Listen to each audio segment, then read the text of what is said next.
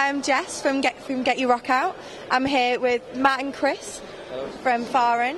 Okay, so what time did you get here yesterday? Are you finding the weekend okay so far? I think we got here about 2 or 3 o'clock in the afternoon yesterday, but it was a bit of a long drive up here. But yeah, it was awesome. It's been awesome so far. The vibe here is just incredible. Yeah, and the show itself was insane. It was great to see how many people like really get into it and just get what we were doing.